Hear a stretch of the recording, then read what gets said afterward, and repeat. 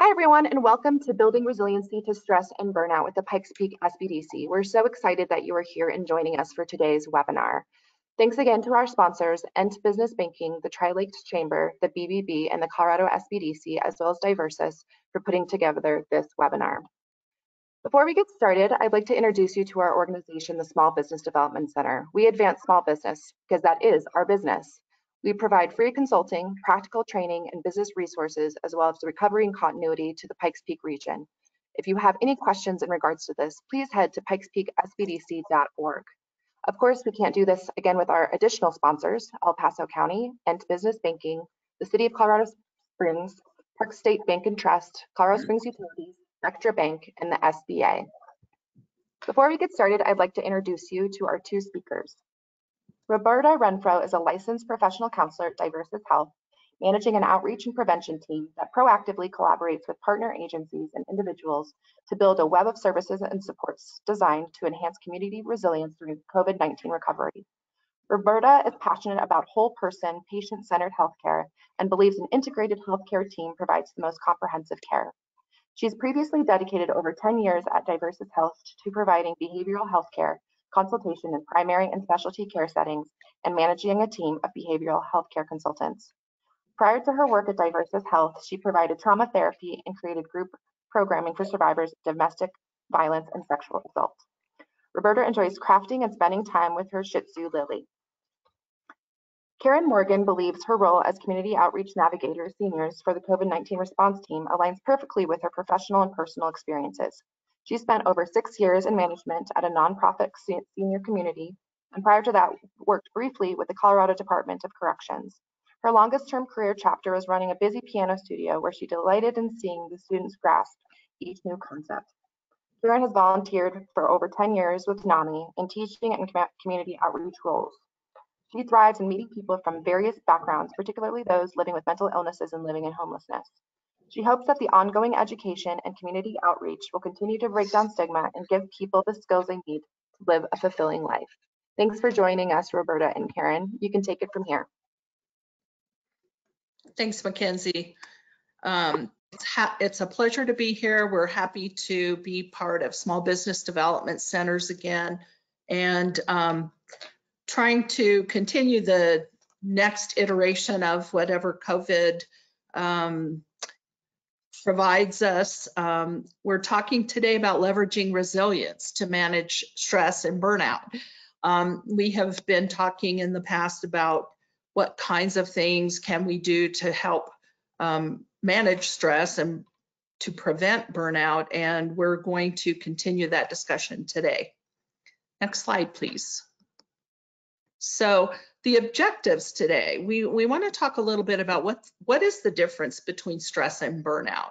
Those are two words that are used, I think, sometimes interchangeably and sometimes just randomly, because it's something that we all, I think, can relate to. Identify symptoms and warning signs, and then we also want to talk about what prevention looks like and how to build resilience. Next slide, please. So the initial definition that we have for burnout is that basically burnout is stress that has not relieved itself and gone back to normal. So if stress is basically, burnout is stress on steroids, and we need to start with what is stress. So if we go to the next slide, we'll talk a little bit about the stress cycle. So what happens when you come into a stressful situation is that your body reacts before you even have a chance to cognitively think through the situation. So stress is a very normal and necessary part of life to keep us safe. So let's say you're out on a walk and you see our little friend here, the mountain lion, peeking over a rock, looking ready to pounce on you. So what happens is your body immediately is flooded with adrenaline and cortisol. And when that happens, your body is filled with glucose, which is what we need for energy. And insulin production is stopped so that we're not balancing out that flood of glucose. Also, your blood vessels constrict, so your heart rate goes up, Sure, you've all felt that heart pounding tenseness that comes when you're under stress. And all of that prepares your body to make a decision. Am I going to run? Am I going to fight? Or am I just frozen in fear here and I can't do anything? So this is all a cycle. Then once that perceived stress is gone, our body should return back to a normal level. So I'll let you figure out what happened after you saw the mountain lion here. But let's say, obviously, we're all here today, so we somehow got away from the mountain lion.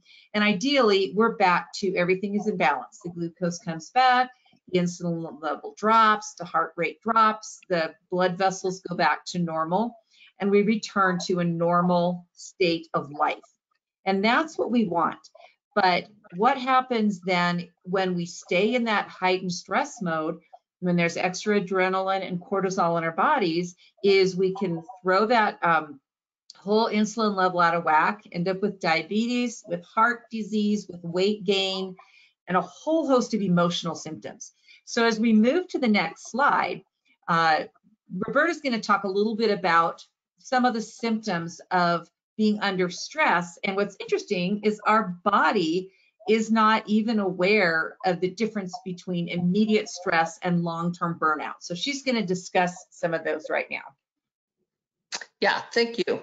So the interesting thing is, yes, your body's going to respond, and it doesn't really matter what the stimulus is. So the things to pay attention to are some of the behavioral, physical, emotional, and cognitive responses that you may notice. And some people notice a number of these, some may notice a few, but I think it's important to have awareness, and that way pay attention to each one of these areas. Behaviorally, you may notice being a little more fidgety or signs of agitation. You might notice changes in eating, whether that's an increase or a decrease in appetite. Might be the same for sleep. So you may notice a change in terms of sleeping more or sleeping less. Easily crying, sometimes just avoidance, which a lot of these I think is just being able to pay attention to what's not really normal for you. Headaches in terms of physical responses. Sometimes we notice other somatic symptoms like stomach aches, racing heart. Karen was mentioning that. And obviously, if a mountain lion is peering at you, it's a normal thing to have your heart rate increase. But if we notice that our heart is just racing without any provocation, then that may be problematic in the long term to our overall health. Shortness of breath, nausea, feeling extra tired or fatigued, even if you are getting plenty of rest. Emotionally, we may notice changes in relationships because we have been more irritable. We may have more mood swings. We might be able to use some of our close supports to help us tap into those things because we may not be aware of them. We may be aware, and we have an increased sense of guilt, sense of fear or hopelessness. And then cognitively, we may notice that we have a harder time concentrating or remembering, difficulty in terms of making decisions, and having just less objectivity when we are engaged in conversation or trying to make decisions. Next, please. So one other angle I want to look at with burnout, more so relating to our jobs, because I think that's what we want to focus on today, is that you really can't have something burn out if there wasn't a fire in the first place. And I love this mental picture because the way I interpret this is it's really important to look inward and take stock of where you are. For instance, you might realize that you're just not doing well. You're burned out at work. But what's changed? Think back to when you first got that job. How did you feel when you got that job offer? How did you feel when you got that first paycheck? When you met your coworkers? When you finished that first project? If there was excitement and passion, and now you're sitting here just going, man, I can hardly face Monday morning it's time to look at what's happened. Is that change within you, or is that change within your organization? It's really important in treating burnout to know, get an idea of what is the cause of it. And it may be time to consider leaving. If you just go, I no longer believe in the mission of the company, or I've absolutely done what I could do and my heart is somewhere else, that's fine. But if you start to realize that you are just tired, exhausted, haven't been able to set boundaries, then you might be able to use some of the tools we're going to talk about here in a minute to rejuvenate your interest and your love for your job. So as we go to the next slide, Roberta again is going to talk about things to watch for specifically related to burnout at work. So I like this picture because it's so demonstrative. The battery, that's what's above this this person who has their head on the desk. It's a battery, and you can see the little red mark showing a very, very low charge. And so what we're looking at in terms of warning signs might be this low job satisfaction, a lot of times more negativity. When coworkers or workers experience burnout, a lot of times there's just a more general negative approach, more grumbling, maybe more complaints, physical and emotional stress, some of the symptoms from the previous discussion and slide, feeling frustrated by others, or maybe more judgmental. So maybe being more critical, having a less solution-focused approach to problems that come up, and just being more complaining and negative. Supervisors, managers, and even the employee themselves may notice more frequent sick days or wellness days. They may be taking more time off. They may be feeling or pay attention to signs in yourself or in your employees or staff, inability to feel like they're properly regenerating and refueling even when they do have that time off, coming back and feeling no more energized. A lot of times it's also feeling under pressure, more powerless, and feeling overwhelmed. So a lot of times there's maybe a sense of apathy or a sense of that hopelessness, like it doesn't really matter, no matter what I do, no matter what I say, really has no change, that kind of apathy. Next slide. So now we want to shift gears just a little bit. So to review so far, stress is major physical changes in your body. When you stay in that stress mode, you might find yourself in a pattern of burnout. So one of the first steps on building resiliency, on healing and prevention, is to do that look at yourself and see where you are. Recognize the symptoms. Accept the situation. As I touched on, you might need to really look at what am I going to do with this? Am I moving on to something else, or am I going to try to make changes within the job that I find myself? I like to give an example of that. My husband is now retired, but he worked for 30 years at the same job. He was very burned out those last few years. But for him, he looked at the situation and said, I still believe in what we're doing. It pays enough to pay the bills. I've accrued, my goodness, by 25 or so years, a lot of vacation time. I will accept the fact that I'm not as passionate about this as I once was, because there's other factors that make this job the best situation for me at this point.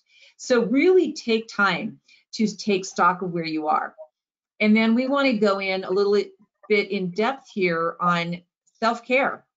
That can make a huge difference. Just like hormones flood into our bodies in a stress cycle, they also flood into our bodies in self-care, those positive hormones that can make us feel better about ourselves and about our situation. And then we will specifically look at hacking your hormones and how to do that. So go on to the next slide. This next slide is just a fun little reminder. Next slide. Yes, there we go. We've all been on an airplane, I'm sure, and we've listened to the whole, when there's problems, you've got to put on your own mask before you can help someone else. Same with self-care. It takes some time, it takes some intentionality to take care of yourself, but you are worth it, and you will do better in life, in your job, in your home, in your relationships, in anything that you do, as long as you're taking care of yourself. So it's very important to make that as a priority. And now we'll move on to Roberta will talk about some of the physical ways that we can do self-care. Yeah, and these are not brand new. I realize that many people know what these are, and many people engage in them. But what we have found in as we communicate and interface with everyone in the community is that there are a lot of times things that get in the way, or just the fact that we forget to make them a priority. So let's go through some of these traditional things, or things that often are looked at, I think, as pampering or maybe a treat. And for many people, they are. For some people, it may be just, it may be looked upon as part of grooming, like taking a shower every day, or brushing your teeth. So however you view it, these are all valid and very supportive ways of taking care of yourself. Massages can help reduce stress. A lot of times muscle tissue will hold stress. And many people who have trauma histories, or a lot of stress, or trauma from a recent car accident or things like that. Sometimes people will take care of themselves through massage, or through chiropractic, or through other care. But this is something you can take a look at and decide whether or not that might be something as an ongoing support. And in fact, health insurance plans are now recognizing massage and acupuncture and chiropractic, and things that years ago were not supported as adjunctive care. So exercise obviously is a huge one. Walking is like a perfect one that doesn't cost extra money. It's not something that is challenging for many people, and can be done on any various physical level. So it's good to create routines, and it's also good to make sure you plan for healthy rest, and finding ways to just be playful. Playful can be from a physical standpoint. It can be doing things that, it might be tapping into things that you liked as a child. It might be, tapping into doing something silly that was fun when you were a kid, and just revisiting that. It can also be sharing, having simple pleasures, and just taking care of yourself from a standpoint of how you eat. It might just be really being mindful and paying attention to the food that you're eating, so that you're really enjoying it, rather than grabbing something, eating it on the go, and not really even realizing you had a meal.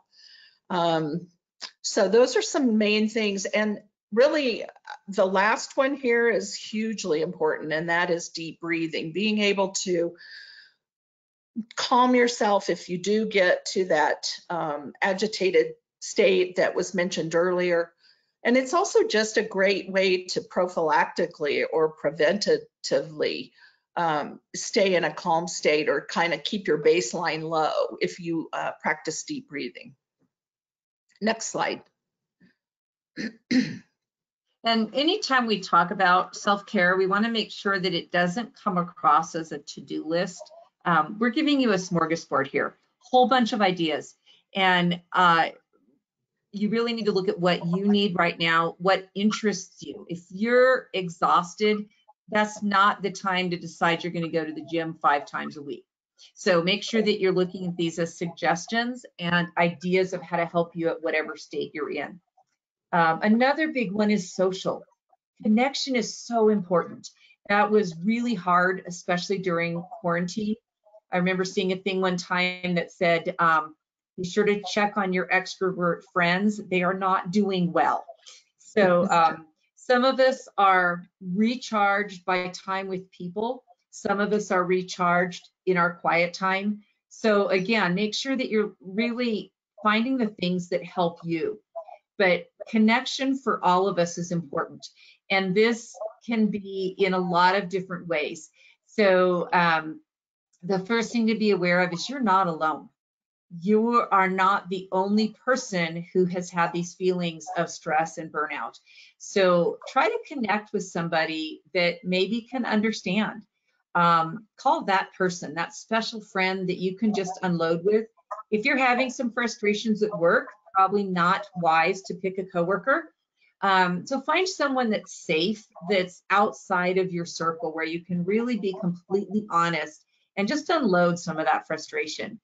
And then connection with things outside of work can be, again, this is a few ideas. There's thousands of ways to gather, you know, a church group, a team, a crafting night, a book club, a support group if you feel like you need it. So there's just a myriad of ways. These are just a few suggestions. Another interesting thought of where to connect is social activism. If there's something you feel passionate about, you're going to find other people that have that same passion that you do. Again, not a to-do list. If that's not your thing, don't do it. Volunteering. Again, if that's just adding something else to an already overstressed list, don't do it. But if there's something that makes you feel good about yourself and about your beliefs and your priorities, go for it. Of course, volunteering can be an ongoing thing. It can be a once in a while thing. There's always things during the holidays, you know, food baskets or gifts for children, backpacks during the summer. There's things that you do on your own. Go foster a litter of puppies from the Humane Society. Or you can be committed to being in a school or a nonprofit and helping with their program. So as always, look at your needs right now, but be aware that connecting with other people is really important. And if you find yourself too much time alone, that could be a symptom that you've got a little more serious stress going on in your life. Okay, so let's move on to spiritual needs. Thanks. Yes. You know, I also wanted to say that as we talk about these, not only is it an individual thing, but it's also subject to being able to accommodate your comfort levels. I realize that there are still places where a mask is maybe not required, but recommended. And then individually, some of us still want to be more, take more precautions than other people. So it's okay. And there are ways to volunteer. There are ways to do some of the things that Karen was mentioning without necessarily compromising your comfort level. So there, activism, for example, you can go participate in a march, or you can do something that's online or virtual in order to express your support. So just keep those things in mind as you're navigating some of these. Spiritually, something bigger than yourself. I think the concept of believing in higher powers, God, Buddha, whatever it is that is something bigger than yourself is so helpful for us, so that we're not only able to cultivate humility, but we're also able to recognize that everything doesn't have to be the weight on our shoulders alone. So it's important to be able to tap into whatever your spirituality is. And seek pleasure from that. You know, part of that is seeking the benefit of pleasure and of being centered. And for some people, that's nature as well. So those are some different ways that, if you hadn't thought of it before, you might think about ways to tap into spiritual connection. What kinds of rituals work for you? What kinds of rituals maybe that you had from your growing up, and some things that you want to continue, and some things that maybe you want to discontinue. What kinds of things might you want to explore that you hadn't thought of before? There are different inspirational materials that you could glean ideas from, like books and podcasts. It could be through YouTube, it could be through friends, it could be through exploring something that someone else has shared with you. And then it's also helpful sometimes to just kind of put those things out there. Some people will put on their bathroom mirror some kind of a quote or something that's inspirational that helps them feel good about themselves, about the world. And so you can think about ways that you might be able to do that in your home or office. And again, the time in nature can be very refreshing and invigorating for many people. And that's another way to be able to tap into that spirituality. Awesome. Thank you, Roberta. Now we'll move on to some emotional self-care.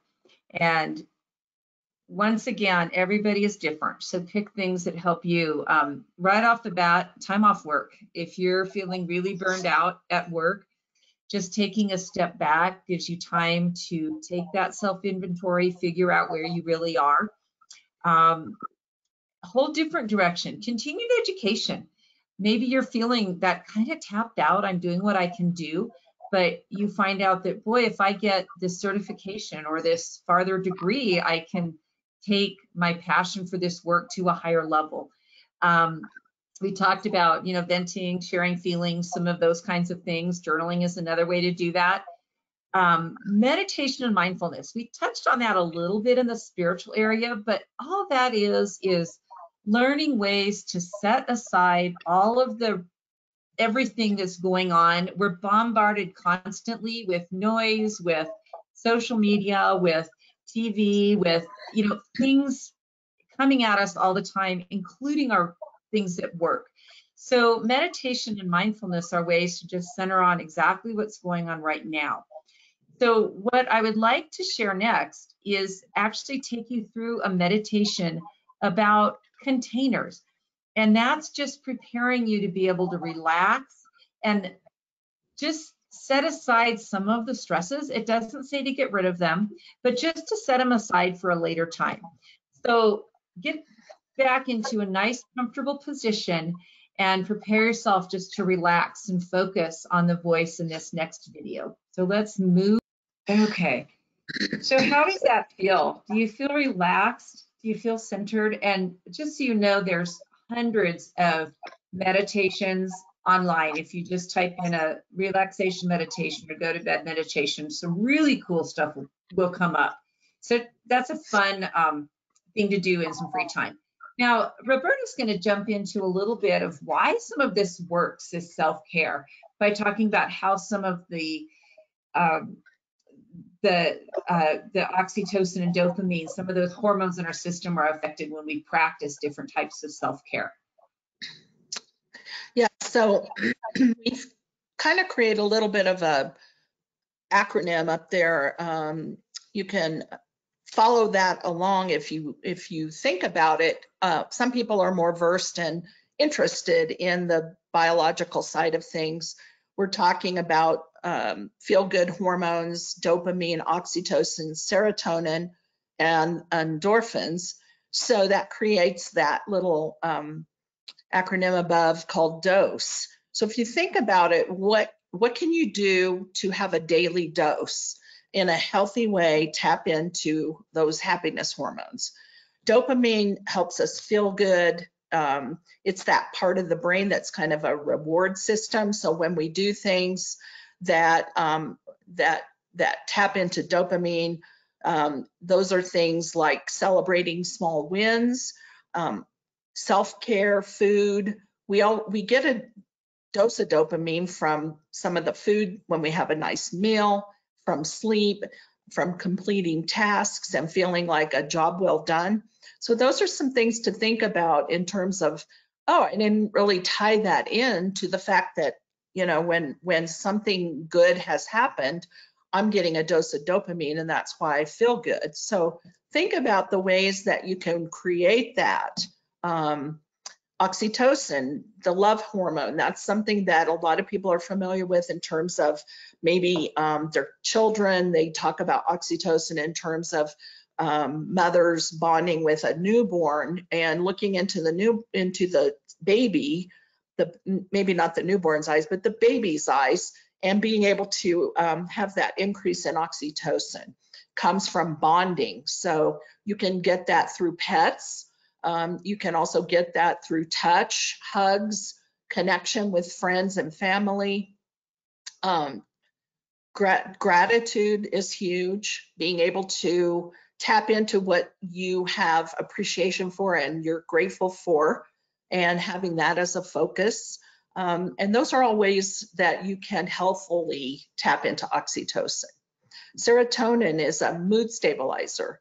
And there are medications, for example, that utilize serotonin to increase, or utilize medication to increase serotonin if someone is struggling with depression. But there are ways that you can regulate and increase serotonin from a non-medication standpoint, such as, again, certain fruits and food, enjoying nature, just getting out in the sunshine and being active. A lot of times having that walk that I talked about earlier, and then just getting some sunshine can help increase a serotonin level in someone. Being able to enjoy music, journaling, meditation, other ways that we touched upon when we talked about tapping into being able to take a look at spiritual, physical, emotional needs. Those are all ways to be able to help increase serotonin levels. And then endorphins. Endorphins are the pain reliever. And so again, being able to release stress and pain are ways that we can increase endorphins, like massage, exercise, sometimes through essential oils.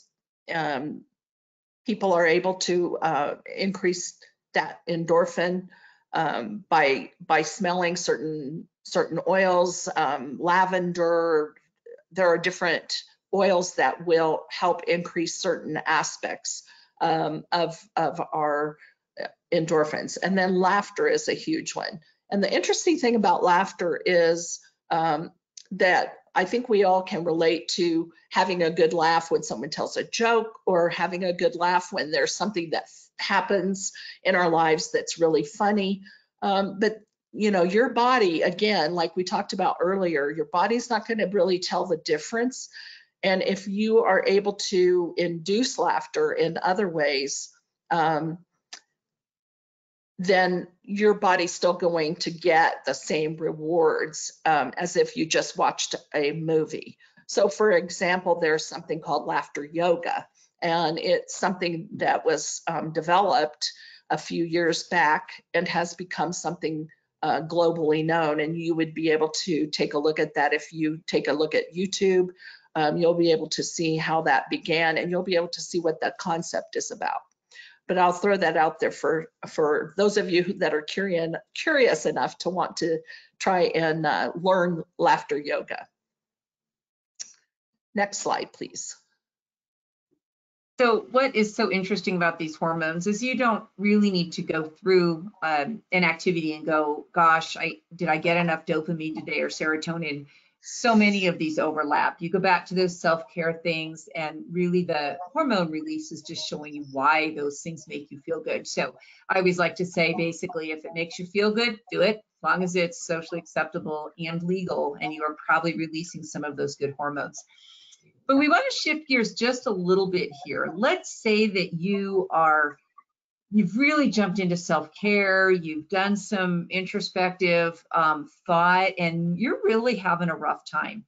So we want to make sure that you have some resources to reach out to you if you feel like you need some extra support.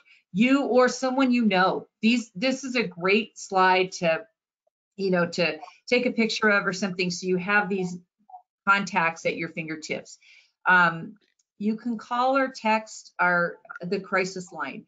That will connect you with a licensed counselor 24/7, 365 days of the year, and very little information. They want to know your age, your zip code. They might want to know your name, but you don't have to fill out a bunch of forms, and you get to talk to a counselor right away.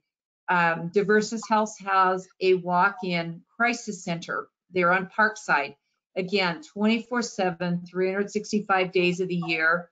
They will get a little bit of information about who you are, but don't worry about cost or insurance. If you have insurance, they're glad to bill it, but if not, they will not turn anybody away because of an inability to pay for services. So you're in the door talking to a counselor within a very short amount of time. And then if things are maybe not quite at that crisis level, Diversus Health main number has that menu of all the different services, and you can set up substance use issues, psychiatric needs, counseling, crisis. All of those things can be accessed by that 572 number. And then Roberta and I are part of the outreach team. So that 299 number will put you into just our call queue. So one of us on the team will talk to you, and we can help you with further resources, or sometimes you just plain need to talk a little bit to somebody. So we're available for you. Diversushealth.org is the website for Diversus Health, and you can get all kinds of resources there as well. So let's move on to the next slide. And this will give an idea about a different direction to go. These are additional trainings, not directly part of Diversus Health. These are nationwide and actually worldwide programs, but those of us on the outreach team are certified as instructors to teach these. So QPR, assist, mental health first aid are all things that you would need to schedule ahead, but you can talk to us at the outreach team to get more information, and also schedule a time for you as an individual to take these courses, or your organization or any group, and we can help you get those scheduled so you can get trained in these various and sundry different courses. So let's move on to the next slide, and Roberta can kind of wrap things up, and then of course we want to send you away with a good laugh. So Roberta can wind things up here. So this is just a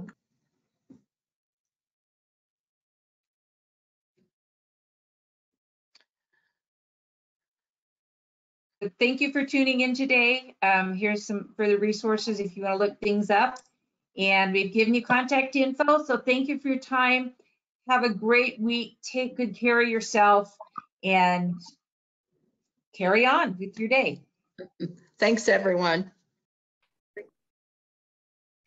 Thank you so much for joining us today for our workshop. Like we had mentioned earlier, if you need free consulting, practical training, business resources, recovery and continuity help, please head over to pikespeaksbdc.org.